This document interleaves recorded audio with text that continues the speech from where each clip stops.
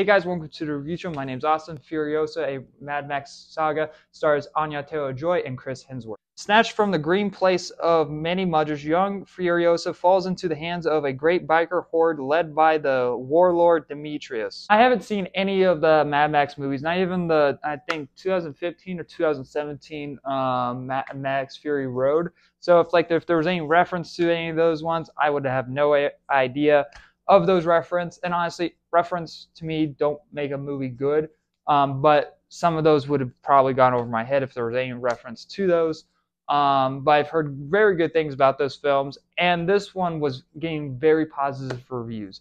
And to be honest, I wasn't really a big fan of the trailers. The trailers kind of looked, at least from the green screen, looked kind of fakey. Like it just did not please me. I was like, okay, this movie looks like it's already dated for some reason. I don't know why. Maybe it's just unfinished special effects.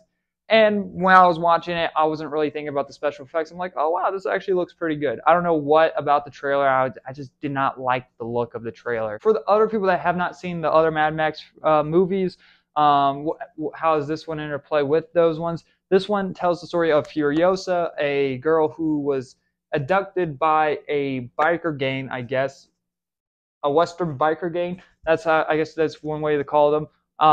And like, you know, this takes place like years after like this war, and now it's just basically like an out war about for like, I don't know, fuel, gas, basically, and you know, survival. It's basically telling the story from Furiosa's standpoint when she was young, and you basically see her grow up into this badass leader that I guess she is known for from, I think, Mad Max Fury Road. I think that's where she shows up. Maybe she shows up in the older ones by any chance. I have no idea.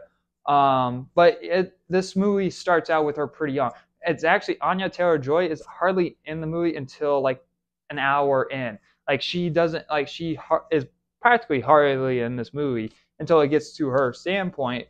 But you know, Ayla, I have no idea how to say her name, who plays the younger version of Furiosa, does a pretty good job. Like she does a good job playing as like I want to say a kid because she is a kid, but she plays the character very well.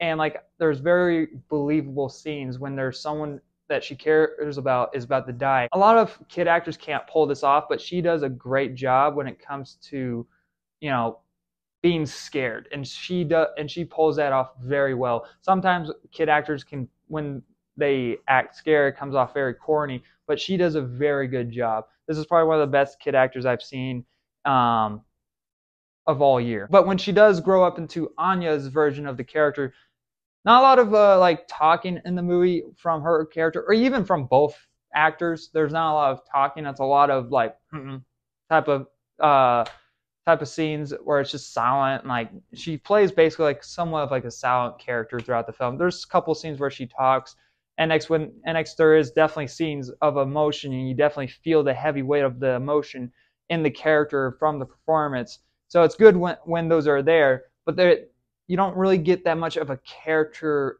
I would say, development.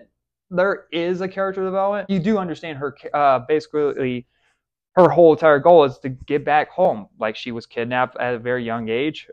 She lost someone very important to her, and now she kind of wants revenge against Chris Hemsworth's character, who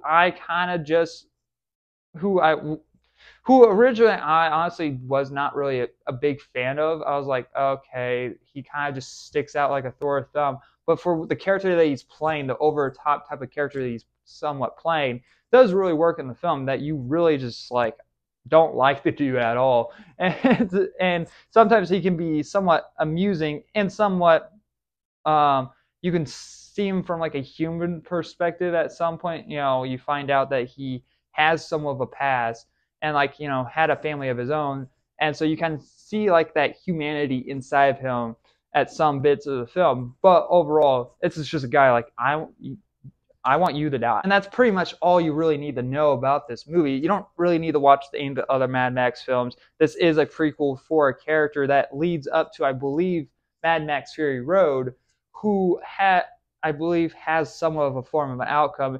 And I don't know, and this is I'm kind of going to ask you guys this question for the ones that have seen Mad Max or the other Mad Max films. Does this movie ruin some like feel pointless to you? I'm curious to hear it from you, from your guys' perspective, but from a person that has never seen the other films. I think this film does a pretty good job at telling a story, and like you kind of somewhat, I would like to say, multiple endings. Like you get this movie is told from a certain point of view, and it's not really a trustworthy narrator's point of view.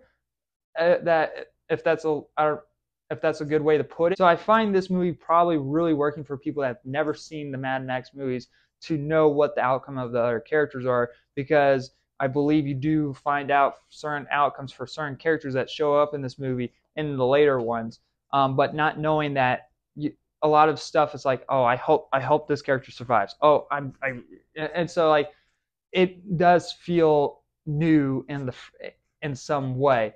And I don't really like prequels that much to movies I have seen, because it's like, well, I don't want. Why do we need this? Like for example, like Solo. Like that's the most pointless ass prequel to a Star Wars character ever, and it's like nothing but like reference to the other films. This one doesn't feel like that, mostly because I don't know the references. But this one does feel like it's telling its own story at the same time, if there was references to the other films, which I'm pretty sure there was. I'm gonna give Furiosa, a Mad Max Saga, a B+. I really like the movie a lot. The only really big negative I have with it is some lack of character development with Furiosa's character, since she doesn't really talk that much in the film, and that the movie can feel a little bit long. I think this movie could have done less than 15 minutes of the runtime. But overall, I really enjoyed the film. I highly recommend checking out this weekend if you have nothing else to see. Anyway, guys, thanks very much for watching. Like always, I'll see you guys next review. Bye, guys.